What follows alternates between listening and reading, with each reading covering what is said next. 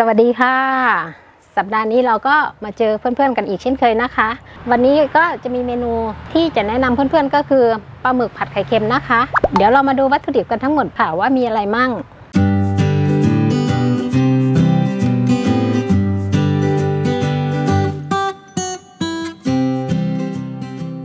เรามาดูวัตถุดิบกันทั้งหมดค่ะว่ามีอะไรมั่งอันดับแรกก็คือปลาหมึกหั่นแล้วก็ลวกพอสุกน้ำพริกเผาไข่แดงดิบเค็มน้ำเปล่าขึ้นฉ่ายน้ำมันสำหรับผัดซอสหอยนางรมพริกหั่นเฉียงกระเทียมหั่นหยาบน้ำตาลทรายซีอิ๊วขาวเดี๋ยวเรามาเริ่มขั้นตอนการทำกันเลยนะคะขั้นตอนแรกนะคะเราก็เอาไข่แดงดิบเรามาบี้ให้มันแตกแล้วก็ใส่พริกเผาลงไปในไข่เค็มนะคะแล้วก็อาจจะใส่พวกซีอิ๊วขาวซอสหอยนางรมน้ำเปล่าถ้าเรากะไม่ถูกก็เอาช้อนโต๊ะสัก2 ช้อนโต๊ะคือนำเครื่องปรุงทั้งหมดนะคะ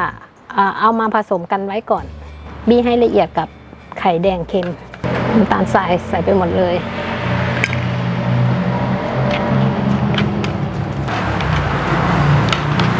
อันนี้เราก็ผสมกันเรียบร้อยนะคะแล้วก็หลังจากนั้นเราก็เริ่มตั้งกระทะใส่น้ำมันพอน้ำมันใส่กระทะแล้วก็เราก็ใส่กระเทียมเลยเราไปเอากระเทียมผัดเจียวให้มันกลิ่นหอมนะคะพอกระเทียมเริ่มกลิ่นหอมแล้วก็เริ่มเหลืองเราก็ใส่ไข่แดงที่เราผสมกับเครื่องปรุงทั้งหมดลงไปผัดพร้อมกันใช้ไฟปานกลางนะคะอย่าใช้ไฟแรงมากพอเราผัดไปได้สักพักหนึ่งเราก็ใส่ปลาหมึกลงไปปลาหมึกที่เราลวกนะคะ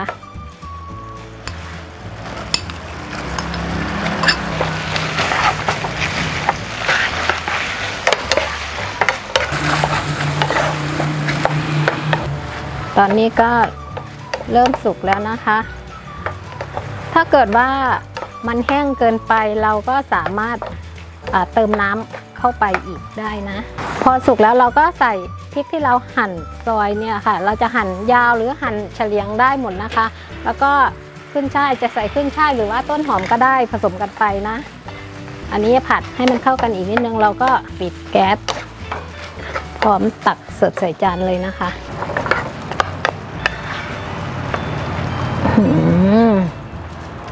เห็นแล้วหิวข้าวเลย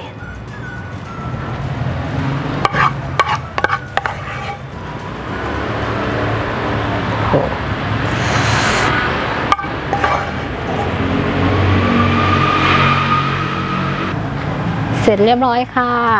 ปลาหมึกผัดไข่เค็ม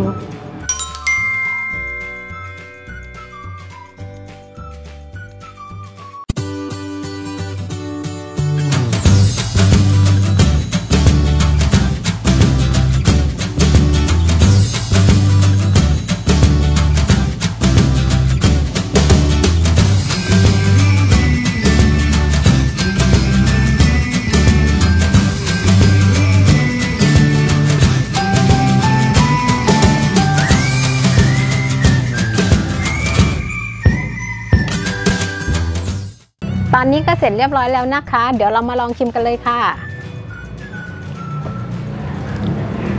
คือ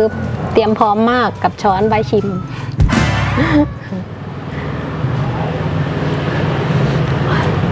หอมไข่เค็มพร้อมน้ำพริกเผา